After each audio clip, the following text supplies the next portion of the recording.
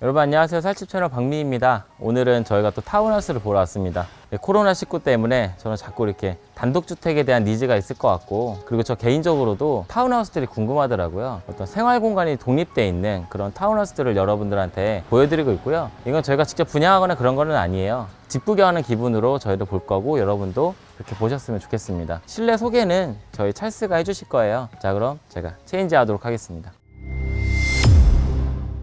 제가 바톤을 이어받아서 설명을 드릴게요. 먼저 저희가 나온 곳은 용인시 처인구에 있는 라벨리움이라는 타운하우스고요. 제가 지금 서 있는 곳부터 해가지고서 하나씩 보여드릴게요. 먼저 여기 타운하우스는 죽전역까지 가는 버스가 바로 요 앞에 있어요. 저희 걸어서 한 20초 정도면은 갈 수 있는 버스 정류장이 있습니다. 뭐 배차 간격이 그렇게 자주 있지는 않지만 한 번에 죽전역까지 이용 가능하다고 하네요. 배차 간격이 얼마인데요? 그래서 40분 정도 되는데, 여기 이제 150세대 들어오고 하면은 아무래도 배차 간격이 조금 줄어들 걸로 예상을 한다고 합니다. 나중에 가봐야지 알 것 같아요. 2시간에 3대 정도 되는 거죠. 네네. 주차장부터 제가 보여드릴게요. 네. 본격적으로 집을 둘러보기 전에 입지를 살펴보겠습니다. 여기가 이름이 라벨리움이고 주소가 경기도 용인시 처인구 모현읍 오산리 343-35번지. 네. 맞죠? 네. 네. 주변에 뭐가 있어요? 제가 오다 보니까 단대랑 가까운 것 같더라고요. 네, 단국들도 있고요. 지금 뭐 여기 제일 가까운 데는 이마트, 신세계백화점, 뭐 이렇게 죽전 아울렛 뭐 그런 데 가까이 인접되어 있어요. 그 시내라고 해야 되나요? 시내요. 죽전역이요. 죽전역. 예. 죽전역까지 차로 한 13분 나오네요. 네. 여기에서부터 여기까지. 네. 근데 제가 이마트에서 딱 나와서 여기까지 왔는데 딱 10분이 걸렸거든요. 이마트가 죽전역이 안에 있나요? 죽전역에 딱 있어요. 거기에 이제 신세계백화점도 있고, 상가가 많이 들어서 있는 거군요. 그렇죠. 여기가 제일 번화가예요, 이쪽에서는? 그렇죠. 거기가 제일 번화가죠. 서울까지 얼마나 걸리는지 한번 볼까요? 차로는 한 50분 정도 걸리네요. 그리고 제일 번화가도 또 있어요. 보정역. 그 보정역이 카페 거리 되게 유명하잖아요. 아, 분당 카페 거리가 보정역이에요? 네. 대중교통은 아직은 있어요. 57번 40분마다 다른 대신 그게 이제 죽전역으로 해서 보정역까지 가는 거예요. 배차 시간이 40분이요. 40분이요? 네. 세대수가 많아지고 좀 그러면 또 배차 시간이 좀 줄어들겠죠. 학교는 어디로 가요? 그러면? 학교는 지금 여기서 제일 가까운 건 현암초등학교라고요. 자가로 7분 정도 걸려요. 죽전역 요 인근에 있는 거군요. 네, 현암초등학교가요. 아, 여기로 배정이 되는 거예요? 예, 거기로 가게 되면은 네 군데의 중학교를 또 선택할 수가 있어요. 대지중이라든가 죽전, 현암, 대덕. 대지중학교도 다 이 근방이군요. 근처에 있어요. 예, 대지중은 뭐 11분 정도 걸리고 죽전은 13분, 현암 7, 8분. 제일 좋은 병원 서울대학병원이 15분 거리에 있잖아요. 이건 미금역 근처에 있군요. 네, 미금역에 있어요. 이 주변에 뭔가 편의시설 생길 만한 건 없고, 지금 당장도 뭐 하지만 지금 여기 저희가 상가동이 있잖아요. 지금 상가동에 있어요? 예, 상가도 분양을 하고 있어요. 상가는 어디 있어요? 여기 이 지금 동이 지금 계신 곳이 상가동이에요. 여기 보시면 이게 상가예요. 2층에는 저희가 지금 헬스장을 마련해 드려요. 주민들을 위해서. 어디요? 2층에. 여기 2층이요? 네네. 그거는 어떤 비용, 어떻게 운영을 해요? 저희가 시설을 만들어 드리면요, 주민들이 이제 이용을 하시면서 관리비 이런 차원에서 이제 관리를 하시겠죠. 얼마씩 조금씩 내서. 여기는 지금 보니까 다 벽들이 붙어 있잖아요. 네. 그러면은 이런 타운하우스는 벽간소음 얘기를 하시던데. 예, 그래서 저희가 팀장님하고 실험을 해봤어요. 제가 저쪽에 가 있고 팀장님 계단에 해봤어요. 근데 막 진짜 힘을 줘서 쿵쿵쿵쿵 뛰어왔을 때는 소리가 좀 나지만 그냥 걸어다니는 상태에는 소리가 하나도 안 나지 않았어요. 뼈를 두껍게 짓거나 뭐 그렇죠. 그걸 많이 신경을 쓰셨죠. 방파 오븐, 뭐 식기세척기 이런 건 다 기본이니까요. 재질이 좋다 이런 것들 중심으로 봐야 되는 거네요. 입지 소개는 여기까지고요. 이제 본격적으로 집을 둘러보겠습니다. 주차장이 한 대에 들어가겠네요. 아니요, 이게 벙커형 주차장인데요. 지금 2대 정도는 들어갈 수 있을 것 같고요. 폭을 한번 재볼게요. 네. 폭이 3.3m고요. 이 길이가 10m가 넘으니까 차 2대는 충분히 들어갈 것 같아요. 대형 SUV가 5m 정도 되거든요. 네, 그러니까 2대 이상은 충분히 들어갈 것 같습니다. 그러네요. 네, 여기 지금 셔터가 있어서요. 셔터를 내릴 수 있고요. 평소 같은 경우에는. 그리고 이 셔터를 내리면은 요 바로 옆쪽, 아직 문이 설치가 안 되는데요. 이 옆으로 해서 세대로 입장을 할 수가 있어요. 한번 그러면 안쪽부터 들어가 볼까요? 한번? 네. 이쪽으로. 여기서부터 이제 현관이 시작이 되는 건데요. 아직 문이 설치가 안 돼 있는 거고, 지금 한쪽 벽면으로 신발장이 설치가 돼 있어요. 그래서 총 4칸으로 구성이 되어 있고요. 행인 타입이라고 하기엔 좀 깊이가 깊지가 않네요. 그 제가 특이했던 게 안쪽에 신발장이 또 있어요. 신발장에는 이제 외출하기 전에 챙길 것들 넣으면 될 것 같아요. 운동기구라든지 골프백, 배드민턴 채? 네, 그렇게 쓰시면 될 것 같습니다. 안으로 들어가 볼게요. 현관하고 실내는 서면동 슬라이딩 중문으로 구분해 줬고요. 아까 미미님이 말씀하신 신발장이 여기 말씀을 하시는 것 같은데요. 여기는 아무래도 실내하고 실외하고 구분이 되다 보니까 계절 지난 신발들을 여기에 보관을 하시고 주 계절에 맞는 신발들을 저쪽에 놓거나 하시면은 조금 더 편리하게 이용을 하실 수 있지 않을까 싶습니다. 저 같은 경우는 신발장 여기까지 쓰고 여기는 다른 수납 공간을 쓸 것 같아요. 저라면. 요 이제 신발장 안을 한번 봐보면은 다 한샘. 얘가 이따가 보여드리긴 할 건데 다 한샘입니다. 좋은 거 쓰네요. 좋습니다. 이 밑에 공간도 행잉 타입으로 해가지고 신발 같은 거 실내화 지금 여기 보시는 것처럼 실내화 등 이렇게 편하게 놓을 수 있을 것 같고요. 말씀하신 것처럼 가방 같은 거 여기 운동기구 같은 거 놓으셔도 될 것 같아요. 저는 이 공간이 처음에는 어색했는데 괜찮다고 생각한 게 보통 입구에서 들어오잖아요. 거실이나 어떤 생활 공간이 바로 보여요. 여기는 입구를 들어와도 생활 공간이 바로 안 보이잖아요. 그게 괜찮은 점이라고 생각이 들더라고요. 여기 계단 폭도 여기가 1.18 정도 되고 저기 위에 아까 재봤는데 1m 나오더라고요. 저희 좁은 쪽은 따바다한 느낌이나 이런 건 딱히 없었어요. 저는 개인적으로 이런 계단 있는 집 한번 살아보고 싶었거든요. 다리 아프지 않을까요? 아직은 튼튼해서. 수납장도 수납이 진짜 많네요. 가변형으로 돼 있어서요. 놓고 싶은 물건 자유롭게 놓으실 수 있을 것 같아요. 키가 좀 크더라도 가변형 벽체로 쓸 수 있을 것 같고요. 계단 형식으로 해서 장이 신경 많이 썼는데 올라가 보시죠 한번. 네. 지금 이제 1층을 도착을 했는데요. 가까운 쪽부터 하나씩 보여드릴게요. 예, 게스트 화장실인데요. 좀 작은 화장실입니다. 불을 안 켠 것 같아요. 안 켰는데도 이렇게 밝습니다. 선수 다 되셨네. 네. 슬라이딩 수납장이 있고요. 그리고 변기가 있고 세면대 있고 세면대 옆에 간단하게 샤워할 수 있게끔 샤워기가 장착이 되어 있습니다. 여기 깨알같이 핸드폰 거치대도 있고요. 이런 식으로. 그리고 큰 환기창도 있습니다.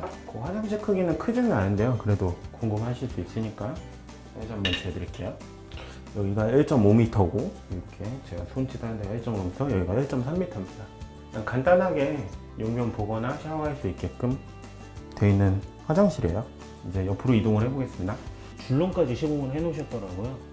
줄눈 시공되면 뭐 곰팡이라든지 청소하는데 훨씬 더 유리한 게 있으니까 이런 거 다 공짜로 해주신대요. 이쪽부터 한번 보여드릴게요. 제가 지금은 그렇게 테라스처럼 보이지는 않네요. 네, 여기가 지금 아직 테라스 시공이 안 됐대요. 여기에 이제 나무 데크를 깔아서 뒤쪽에 테라스를 하나 더 놓으신다고 하더라고요. 여기 폭이 2.7m 정도 되거든요. 애기 있으면 여기서 캐치볼 같은 거 하셔도 될 것 같은데 길이가 꽤 길어서. 그렇게 길어요? 네. 길군요. 저기 아빠가 앉아가지고 공 잡아주고 애기가 맞추면 될 것 같은데 데크가 깔려 있었으면 좋았을 텐데 못 봐서 좀 아쉽네요. 그리고 공간이 꽤 넓습니다. 안으로 들어가 볼게요. 지금 이제 제가 서 있는 곳이 다용도실인데요. 넓습니다, 상당히. 30평 다용도실보다도 더 커요. 조금 더 넓네요. 네, 더 커요. 지금 여기에 건조기 있고 세탁기 있고 보일러 있고 김치냉장고 있는데 그래도 남아가지고 정수기도 놓으셨고 청소할 수 있게끔 수전이 또 따로 설치가 되어 있어요. 공간이 굉장히 큽니다. 다용도실 크면 뭐가 좋을까요? 뭐 이런 식으로 많이 놔도 여유 있다? 저는 재활용품 정리할 수 있는 공간을 따로 분리해 놓을 수 있다? 이런 게 장점인 것 같더라고요. 일단 공간 커서 나쁠 거 하나도 없죠. 관리가 어려울 뿐이죠. 다용도실에는 1등급 나비엔 보일러가 설치가 되어 있고요. 지금 건조기, 세탁기, 김치냉장고까지는 옵션이 기본이었네요. 옵션표를 볼까요? 헷갈리니까. 저희도 처음 오는 거라서 컨닝을 좀 하겠습니다. 냉장고, 건조기, 김치냉장고는 유상 옵션입니다. 선택사항인데요. 이따가 말씀드리겠지만 6가지 옵션을 선택하실 수 있는데 6가지 옵션을 추가를 하시면은 분양가에 일정 금액이 추가가 된다고 하네요. 1000만 원 정도 올라간다고 하시던데. 네, 6가지. TV랑 냉장고, 김치냉장고, 드럼 세탁기, 건조기, 스타일러 이렇게 6개요. 계약 맺고 하는 거라 30% 정도 더 싸답니다. 다 LG 거예요. 참고하십시오. 가전은 LG죠. LG 연락 주세요. 너무 노골적이라서. 일단 다용도실 딴 건 없고요. 그냥 수전 설치되어 있고 굉장히 공간이 넓다. 이 정도가 설명드릴 것 같아요. 여기 중간에는 슬라이딩. 이 댐핑 처리되어 있는 건가요, 이게? 좀 더 세게 밀어봐야 할 수 있어요. 안 돼 있어요. 이건 안 되는 거예요. 위에는 돼 있는 것 같은데 안 돼 있는 것 같은데. 위엔 돼 있어요? 네, 위엔 돼 있더라고요. 아, 그래요? 네. 자, 여기서부터 제가 주방을 설명을 해드릴게요. 주방은 아일랜드 식탁이 제 좌측편에 있고요. 3구짜리 인덕션 한샘거 설치가 되어 있고요. 저는 이게 되게 신기했는데요. 독일 제품 프랑크 후드래요. 이름이 프랑크 후드예요? 네. 이름이 좀 프랑크 같은데? 네, 프랑크 같죠. 네. 독일 제품 프랑크 제품이라고 하는데요. 모양이 너무 예뻐가지고 봤는데 이게 환기하는 후드랍니다. 용량이 얼마나 센지 모르겠어요. 이게. 예전 프랑크 제국 이름을 따왔나 봐요. 죄송합니다. 그래서 요즘 집들 보다 보면 이런 식으로 싱크대에 있는 이런 쪽 외에 아일랜드 식탁이 이렇게 인덕션이라든지 싱크볼을 설치하는 경우가 있는데 제 집 리뷰하시는 분들은 보통 셰프 주방이라고 많이들 하시더라고요. 왜 셰프 주방이에요? 뭐 음식을 만들면서 가족들하고 얘기도 하고 뭐 이럴 수 있다 그래가지고 뭐 통칭을 셰프 주방이라고 하는데 정식 명칭은 아닌 것 같고요. 아, 이쪽 가운데에 이게 인덕션이 있으니까 요리하면서 대화할 수 있다는 요리하면서 거군요. 대화도 하고 셰프들이 요리 대접해주듯이 그런 식으로 할 수 있다 그러더라고요. 그래서 뭐 이렇게 뭐 타운하우스나 딴 집들 보면 이렇게 거실 쪽을 보는 싱크대가 거기 설치되어 있고 이런 경우가 있잖아요. 그런 거를 통칭적으로 그렇게 얘기를 하나 보더라고요. 신기하네요. 네. 네. 그래서 하는데 뭐 어찌됐건 요리 만드는 시간만이라도 가족들하고 대화할 수 있고 하면은 좋지 않을까요? 요리할 때는 요리에 집중해야 되지 않을까요? 주부님들은 훨씬 더 요리를 잘 하시니까 멀티가 될 것 같습니다. 알겠습니다. 그리고 아일랜드 식탁 옆에 이렇게 여기 다 한샘 거네요. 뭐 한샘하고 제어룸에 되는지 모르겠는데 이렇게 다 좋습니다. 저 이게 너무 신기하더라고요. 그래서 그렇고 하부장도 이렇게 알차게 어이구 뭐가 많이 들었네. 아, 제가 저거 다 열어봤는데 물건이 너무 많아서 예, 겉만 땄습니다. 뭐 계약서 같은 게 들었어. 깜짝 놀랐네. 그리고 제 오른쪽 편으로 싱크대가 있습니다. L자형으로 되어 있고요. 상부장, 하부장 되어 있고 여기 냉장고 수납할 수 있는 공간이 따로 있습니다. 설명드리자면은 지금 현재는 인조 대리석이 되어 있는데요. 여기 상판하고 벽면이 이게 실제 시공이 들어갈 때는 세라믹 상판으로 바뀐다고 하네요. 그래서 뭔지 몰라서 물어봤더니 뭐 거기서 칼질내도 손상이 가지 않는 그런 상판이래요. 굉장히 청소하기 용이하고 강도도 좋은 제품이라고 합니다. 지금 물 건너서 날라오고 있다고 하니까 참고하시면 될 것 같고요. 사각 싱크볼인데 이 시국에 일제 제품인데 이 시국에 죄송합니다. 예. 모자이크 처리를 자체로 좋은 제품이래요. 예. 상부장 이렇게 잘 되어 있고요. 뭐 안 보이시겠지만 다 한샘 마크 찍혀 있어요. 브랜드. 그리고 그 옆으로 식기세척기가 기본으로 들어가고요. 그 옆에 광파 오븐, SK매직스 오븐 기본으로 들어가고요. 뭐 어떻게 되지? 이거 터치해서 해야 돼요? 저 이거 오븐인 줄 알았어요. 밥솥이 유압 소리 들으셨나요 방금?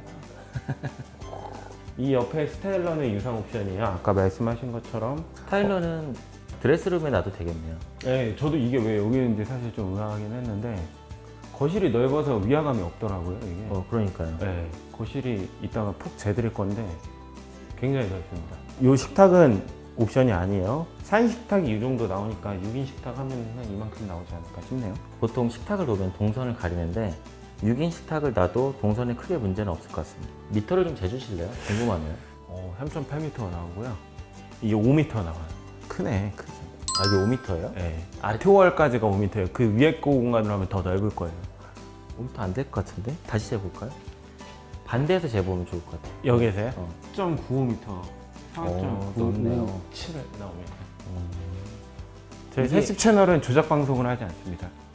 네. 누가 조작 방송을 해요? 제작봐서 아무도 안 해요. 테라스가 있어서 그런가 상당히 넓어 보여요. 개방감이 있어서 그런가요? 네, 개방감 때문에 넓어 보이는 것 같아요. 이 정도면 20평대 거실 정도 됩니다. 폭이 5m라서 엄청 넓어 보이는데. 거실이랑 그러니까 리빙룸이랑 다이닝룸이랑 합쳐져 있잖아요. 네. 걸리는 게 없잖아요. 네네. 그래서 더 넓어 보이는 것 같기도 해요. 그런 것 같기도 하네요. 지금 이게 뭔지 모르시는 분 계실 텐데 이 벽난로인데요. 이 화면만 나오는 건 줄 알았는데 옆에 난방이 나오는 것 같아요. 여기 영어로 읽어지 말라고. 네. Do not cover. 이렇게 이렇게 돼 있는데 이것도 기본으로 옵션으로 들어간다고 합니다. 이쁘네요. 좀 운치 있는 것 같아요. 타운하우스 느낌 나게 만든 것 같아요. 네, 이쁘게 운치 있게 잘 해놓은 것 같습니다. 이 위에는 코맥스 IoT 월패드 이것저것 할 수 있습니다. 비디오 폰하고요, 현관 카메라, 보안, 그리고 스마트폰 연동해가지고 뭘 볼 수 있는 거래요. 온도 조절기 밑에 다 있고요. 왼쪽은 뭐예요? 이거요? 네. 이거 조명. 이게 그 추가 옵션을 할 수 있는 65인치인가요? 올레드 65인치인데 진짜 두께가 이래요. 손 비일 것 같아. 이거 진짜 자빠지면 안 빠지나? 너무 표현이 저급했네요. 그리고 이제 위에 보시면 천장이 전열 교환기, 공기청정 가능한 헤파 필터 들어있는 거죠. 헤파 필터. 네, 전열 교환기라고 하면 공기 순환 시스템이고요. 전열 교환기에 헤파 필터를 달면은 공기 청정 시스템이라고 하거든요. 그래서 제가 아까 여쭤보니까 공기 청정 기능이 있대요. 미세먼지가 좀 있는 데 같았어요. 그런 때 이런 거 있으면 굉장히 좋을 것 같죠. 여기는 삼성 시스템 에어컨. 왜 삼성이에요? 저 그 얘기 하려고 그랬는데. 에어컨은 무풍 삼성입니다. 무풍은 삼성이지. 네. 여기 막 조명도 이렇게 많고, 뭐 난로도 있고, 에어컨도 있고, 청정기도 있고, 그냥 관리비 걱정하실 수 있을 것 같은데 어색한가요? 괜찮아요. 지금 되게 괜찮았어. 근데 여기가 태양광 시스템을 설치를 해준대요. 원하신다고 하면은 뭐 따로 비용 받지 않고 설치를 해주신다고 하거든요. 그래서 뭐 한 달에 한 3kW 정도 지원을 받을 수 있다고 하더라고요. 그래서 에어컨 같은 거 한 달 내내 많이 틀어놔도 전기세에 굉장히 혜택을 많이 볼 수 있다고 합니다. 정확한 수치는 제가 몰라서 정확하게 말씀을 못 드리겠습니다. 네, 저도 찐문과라서 3kW가 어떤 의미인지는 잘은 모르겠는데 여름에 에어컨 실컷 틀 수 있고 비용 걱정 안 하는 것만 해도 메리트인 것 같아요. 네. 자, 이제 테라스 한번 가볼까요? 전 타운하우스 오면 항상 테라스가 궁금하더라고요.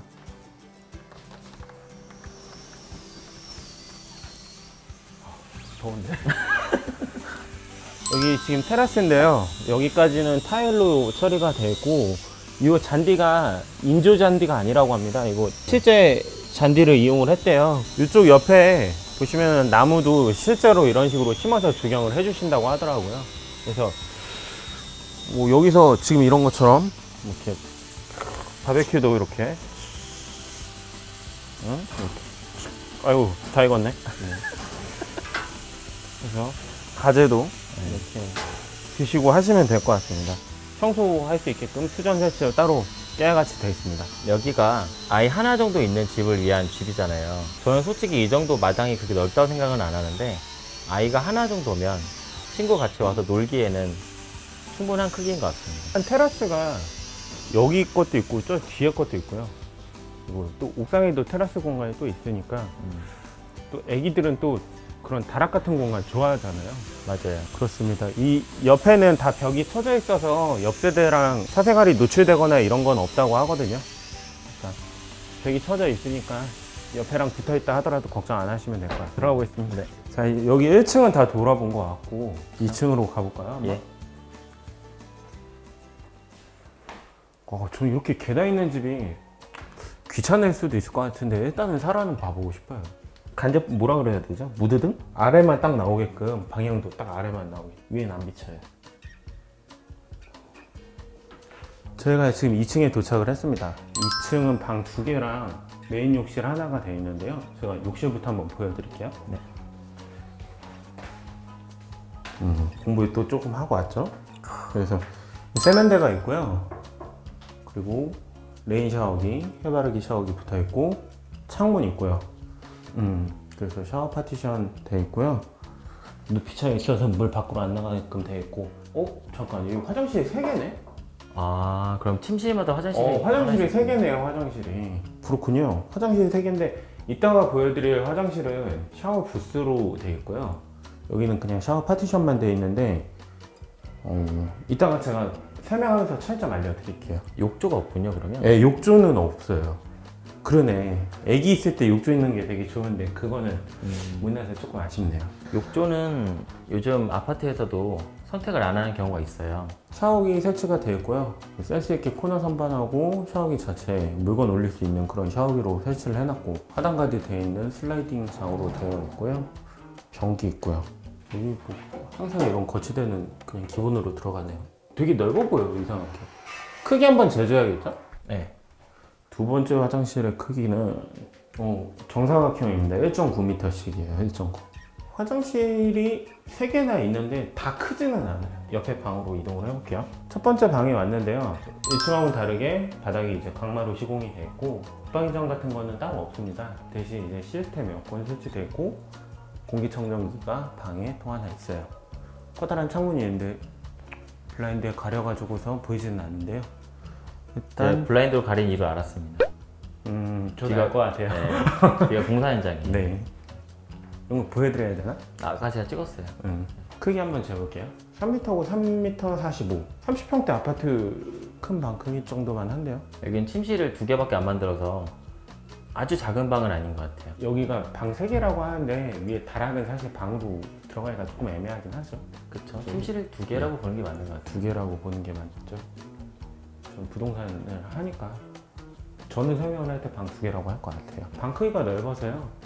타운하우스는 사실 공간 작으면 안 되죠, 사실 타운하우스는. 타운하우스의 가장 큰 장점은 생활 공간하고 개인 공간하고 분리가 된다는 것 같아요. 맞습니다. 집 보면은 너무 좋아요. 집 보면. 그래서 자차 있고 좀 이렇게 여유로운 거 좋아하시는 분들은 타운하우스 괜찮으실 것 같아요. 다음 방으로 이동을 해보겠습니다. 네. 여기가 이제 메인 방입니다. 안방이라고 불러야겠죠? 제 왼쪽 편부터 설명을 한번 해드릴게요. 제 왼쪽 편으로는 드레스룸하고 욕실이 있는데요. 이동을 해보면 일단 슬라이딩 중문. 이건 댐핑 처리되어 있는 거죠. 이렇게. 좋습니다. 구분을 해놨고요. 안쪽으로 한번 들어가 볼게요. 드레스룸입니다. 가변형으로 되어 있고요. 크기가 크진 않아요, 사실. 크진 않은데 이따가 제가 붙박이장을 보여드릴 건데요. 붙박이장하고 드레스룸을 이용을 하면 수납은 괜찮을까요? 저는 처음에 엄청 크다 생각했거든요. 착시 현상을 일으키는지 알겠네요. 네. 화장실이랑 같이 있어서 욕실이랑 구분이 안 돼 있으니까 네. 되게 큰 공간이라 생각했거든요. 그렇게 느껴질 것 같아요. 네. 최진한 옷들은 붙박이장에 넣어놓고 맞는 계절 옷은 여기에 다 넣고 한 계절 옷 정도는 충분히 들어갈 만한 사이즈예요. 크기는 꽤 큰데 이거 하나로 수납이 끝났다 이 정도는 아니에요. 수납 이렇게 구성되어 있으면 이런데 고가 물품 같은 거 올려놓으면 탁 들어왔을 때 뿌듯할 것 같습니다. 자꾸 뭐 없다 하니까 너무 신세한탄한 것 같아서 그만할게요. 여기는 호텔식으로 되어 있는 세면대고요. 보통 이제 수납장들이 화장실 같은 경우는 상부에 놓는 경우가 많은데 여기 같은 경우는 큰 거울을 놓고 수납장을 다 하단으로 몰아놨습니다. 보기 이쁘라고 그렇게 한 것 같아요. 이거를 탑볼 세면대라고 한대요. 무슨 세면대요? 탑볼 세면대라고 한대요. 탑볼? 네, 탑볼 세면대라고 하는데 위에 올려져 있고 보울 형태로 되어 있어서 탑보울형인가 보네요. 네. 똑똑해. 탑볼 세면대라고 하는데 저는 개인적으로 세면대랑 이거 나눠져 있는 거 좀 불편하긴 하던데 보니까 약간 서양식으로 만든 것 같아요. 네. 우리 전통적인 그런 거하고는 어색한 면이 있는 것 같아요. 저는 여기가 부부 침실을 쓰기에는 살짝 불편하지 않을까 그 생각을 했는데, 왜냐면 안방에서 들리지 않을까. 여기 중문이 공간에 더 떠 있잖아요. 그러네요. 네, 그래서 이게 어색할 것 같아요. 여러분 참고로 여기 문들 다 보이거든요. 볼일 볼 때 눈 아이 컨택 하면 안 돼, 진짜? 생각도 못했다. 그렇습니다. 여기도 앞서 있었던 욕실하고 똑같은 렌즈 샤워기가 설치가 되어 있고 코너 선반 되어 있고요. 이 코너 선반하고 자체 내에 수납할 수 있는 공간이 있어서 샴푸, 린스, 바디 같은 거 놓기는 편할 것 같은데, 저는 오히려 이거 구분되어 있는 게 좀 좁은 느낌이 들어서 불편할 것 같아요. 차라리 여기만 이렇게 가려져 있었으면 좋았을 것 같은데 여기까지 가려져 있으니까 조금 답답하지 않을까? 의도를 제가 생각해 보면 비데를 놓거나 그럴 수도 있잖아요. 네. 그때 샤워를 할 때 물이 튀게 되면 고장이 나거나 그런 경우가 있어요. 그래서 그런 것들을 막으려고 해놓은 것 같아요. 그렇습니다. 아직 저는 생각지 못했던 그런 건데 그럴 수도 있겠네요. 생각해볼까. 여기 옆에 변기가 설치되어 있고요.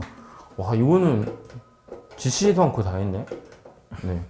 그리고 청소하기 편하게끔 또 깨알같이 수전을 하나 달아놨어요. 이제 다시 방을 설명을 드릴게요.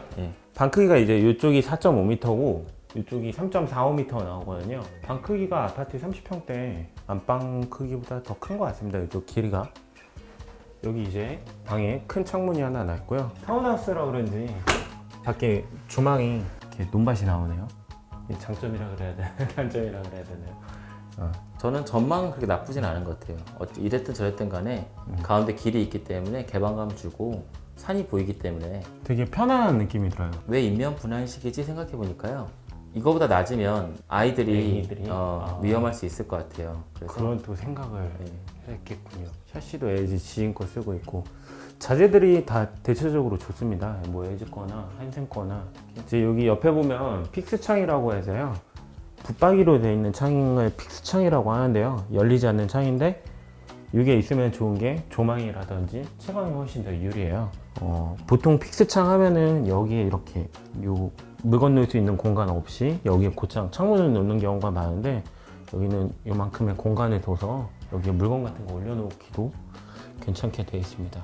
창이 두 개면은 좀 미관적으로 이쁘지 않나요? 저는 개인적으로 이쁘더라고요. 그게 훨씬 더 채광도 많이 들어오고 조망도 좋고 그렇습니다. 위에는 역시 시스템 에어컨 삼성 거가 되어 있고 공기청정기가 설치가 되어 있습니다. 방마다 설치가 되어 있네요. 이쪽 보시면은 붙박이장이 설치가 되어 있어요. 붙박이장은 가운데 TV를 넣을 수 있게끔 TV 선반 공간이 따로 있고요. 양옆으로 크게 긴 옷들을 보관할 수 있게끔 이런 큰 공간이 있고 위아래로 조그마한 수납 공간이 나뉘어져 있습니다. 자꾸 이쁘다는 소리만 해서 약간 광고 같은데 이뻐요. 그냥 다. 재질이 뭔지 만져보시면 젖병과 같은 페트 재질을 쓰신 것 같습니다. 페트 재질은 겉으로 보기엔 이런 느낌이 나더라고요. 그리고 이쪽도 한번 열어봐 주실래요? 이쪽도 한번 열어볼까요? 이쪽은 위아래가 나눠져 있네요. 왜 그러냐면 보통 옷장 같은 경우는 가변형으로 안 만들거든요. 네네. 왜냐면 그게 너무 무겁잖아요, 상판이. 그래서 하나는 이제 상의 하의 걸 수 있게 나눠 놓고 하나는 길게 공간을 뽑아 놓습니다. 그렇군요. 미미님도 집 많이 보시니까 저보다 더 많이 하시는 것 같아요. 오, 돌아갑니다. 저 이런 거 좋더라고요. 이런 거 만져도 되나? 죄송합니다. 2층으로 이동해 보겠습니다. 여기도 똑같이 조명 예쁘게 달려 있고요. 3층 다락인데요. 저기 맨 위에 제일 높은 공간이 1.9m 정도 나오고요. 여기가 1.3m 정도 나와요. 그래서 여기는 아마 다락으로 들어갈 것 같습니다. 공간이 꽤 커요. 방으로 이용하기에는 난방 같은 게 들어오지 않을 것 같긴 한데 그래도 독립적인 공간으로 사용하시기 괜찮을 것 같습니다. 겨울 아니고서는 쓸 수 있을 것 같아요. 네, 여기도 시스템 에어컨이 있어요. 그래서 여기는 난방만 되면 방으로 쓰셔도 되겠네요. 쓰기 힘든 이 공간에 붙박이 수납장을 달아놔서 옷을 수도 있는 공간을 알차게 해놨고요. 여기 폭이 4.2m 나옵니다. 이렇게 폭이 6.1m. 충분히 개인 공간에 쓰셔도 되고 여기 작업 공간 쓰셔도 될 것 같아요. 공간이 괜찮네요, 상당히. 그 옆에 또 테라스가 있어서 더 커 보입니다. 여기 저 어릴 때는 이런 데 되게 많이 숨었거든요. 저 어릴 때는. 저도 많이 숨었던 것 같아요. 그래서 애기들하고 술래잡기 같은 거 할 때 저는 그럴 것 같아요. 어릴 때 어디 그렇게 기어 들어가는 걸 좋아해서. 문들이 다 댐핑 처리가 돼 있어요. 그러네요. 네, 천천히 닫히잖아요. 네, 아래 붙박이장도 그랬고 싱크대도 그랬고 여기도 그렇고 댐핑 처리를 했더라고요. 네. 이제 마지막으로 옆에 테라스 한번 보러 가보겠습니다. 네, 가십시오. 아이고. 여기가 이제 마지막 3층 옆에 붙어있는 테라스 공간인데요. 크기는 크지는 않아요. 건물 옥상 올라온 느낌 나는데. 네, 그렇죠. 네, 그냥 바람 쐬러 나오거나 기분 전환 할 때 한 번씩 나올 것 같아요. 여기 사무 공간으로 쓰고 그리고 뭐 이 위에서도 술 같은 거 한잔 해도 될 것 같은데 테이블 같은 거 놓고 네, 괜찮을 것 같아요. 맥주 같은 거 한잔 하던지. 태양열은 이쪽으로 설치가 될 것 같습니다. 타일하고 자갈로 깔아놨는데요. 크기를 마지막으로 재드려야겠죠? 3.6m 나오고 5.3m 나옵니다. 이쪽이. 저는 맥주 마시는 거 좋아해서 여기서 맥주 같은 거 한잔 너무 덥지 않을 때 오늘 같은 날은 맥주 먹으면 탈제 날 것 같고요. 그렇게 해서 날 좀 선선할 때 한 번씩 마시면 좋을 것 같아요. 옆에 청소할 수 있게끔 수전도 설치되어 있습니다. 다 둘러봤어요. 그럼 밑에 내려가서 마지막 클로징 할까요? 찰스님 어떠셨습니까? 타운하우스 재밌네요. 네, 보는 맛이 있네요. 저는 사실 타운하우스 불편하지 않을까 생각 많이 했거든요. 물론 뭐 불편하지 않을 것 같다라는 생각이 많이 바뀌거나 하진 않았는데 타운하우스에 왜 이렇게 좋아하는지 알 것 같아요. 집이 볼수록 재밌네요. 집 보는 재미가 있다는 게 뭔지 알 것 같아요. 다 구조가 다르니까 재미가 있는 것 같아요. 저도 좀 찍어주실래요? 제가 타운하우스 먼저 보자고 찰스님한테 요청드렸는데 재밌네요. 층이 나눠져 있으니까 공간별로 용도가 딱딱 구분돼서 그런 거 괜찮은 것 같아요. 저희 집 애가 셋이거든요. 좀 더 넓은 집을 저는 봐야 될 것 같습니다. 타운하우스들은 기본적으로 다 계단이 있어서 이게 호불호가 좀 갈리는 것 같아요. 미미님은 계단 있는 게 어떠세요? 솔직히 말해도 돼요? 계단을 자주 오르락 내리락 하지 않게 만드는 구조면 좋을 것 같아요. 층별로 뭔가 해소가 안 돼서 뭐 어떤 걸 하려면 내려가야 된다, 올라가야 된다, 그런 불편할 것 같습니다. 그런 게 아니면 괜찮은 것 같아요. 아직은 저도 나이가 많지는 않아서. 저희가 진짜로 궁금해서 집을 구경하고 있어요. 그래서 구독자 여러분들 중에서 혹시나 저희 살집 채널과 같이 집을 보고 싶다 이런 분들은 저희 카카오톡 채널이 있거든요. 거기에다가 글 남겨주시면 저희랑 같이 집 구경하셔도 괜찮습니다. 구독자 같이 보면 재밌을 것 같아요. 네, 같이 둘러봐도 재밌을 것 같아요. 저희가 하는 리뷰나 이런 것들 가벼운 마음으로 즐겁게 보셨으면 해요. 저희도 그렇게 찍고 있고요. 재밌게 보셨다면 좋아요, 구독, 그리고 알림 설정까지 꾹꾹꾹. 감사합니다. 감사합니다. 뿅.